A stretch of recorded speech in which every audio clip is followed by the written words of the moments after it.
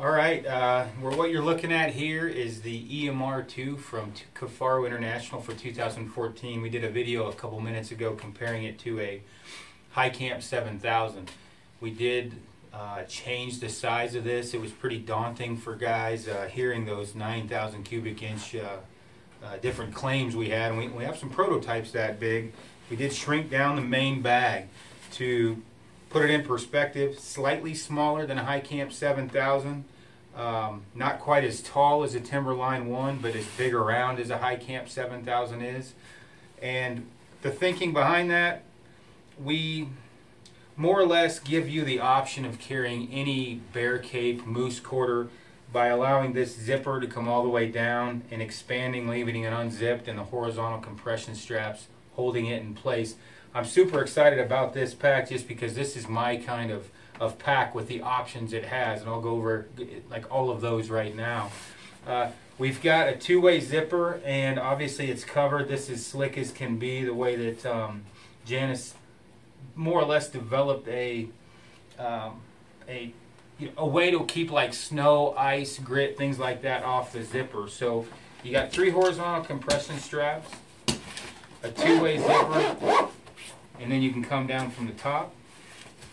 And that gives you a top loader and a frontal loader, or leave it wide open for a large expansion for a bear cape. The horizontal compression straps, you can take those off and only run 2 or whatever you need if you want to save some weight or what have you. You've got the 2 pockets back here. Now these are perfect. We brought some samples for stuff. That's a big Nalgene bottle right here. You can also run, this is a Gitzo Mountaineer tripod. The one that Eric's using on the camera is a CT Traveler from Swarovski. Those will all fit in here. You've got draw cords on both. This is my possibles pouch. Water drops in there, moleskin, all that kind of stuff. Fits that perfectly in one of our pullouts. Over here, this is a Cat Hiker Pro water pump, and that fits inside as well. So things you need to get to quickly right there. Obviously use your imagination. You can run just about anything you want. This is my little butt pad for when I'm glassing. You could run that in there. Skis, snowshoes, sky's the limit. Get those out of there. Both sides are identical as far as the wings. So you've got 1,200 cubic inches in the zippered pocket. This is about 800 cubic inches. Now if you just run a bladder in this and compress it, it doesn't really kick out very bad at all. It's fine.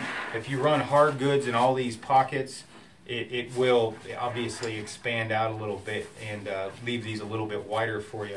But this sleeve, it'll hold same tripods without an issue. No problem whatsoever. For me, this is an MSR 4-liter bladder, and I like to run this in here because I can get to it quickly. And we've like overstuffed the zippered pocket, but this will still fit inside without a problem. When you do this, you basically have like the option of yanking the bladder out quickly when you need to fill it up. So you got the hose sticking out. This still compresses fairly well, so it's not an overly wide pack. So once the compression straps are on there, works great for that. Now, you can also run at the same time if you wanted. You could wrap this foam pad around your spotter, put it in there as well. There's a lot of options. Right here, we've got another sleeve. In this, there's no billowing or expansion for this sleeve. This is your map pocket, cell phone, things like that. But you can also, if you wanted to, with this thing completely stuffed, you can run, there we go, you can run your tripod in there. This will cover it up. Now obviously the more stuff you run in these sleeves, the wider the bag is going to get when the main bag's full. So something to think about, but you can, depending upon what's in these pockets, you can compress around it. It just depends on how you run it. Some of the other options right here is the option to run our gun cradle or gun scabbard. So you can have the option of running the butt of the gun above the bottom of the pack or below it. This pocket covers the scope and the action so it doesn't get damaged while you're traveling. You can also run our belt pouches right here. You could put the butt of the gun inside that, same way as a cradle. Not an issue at all whatsoever.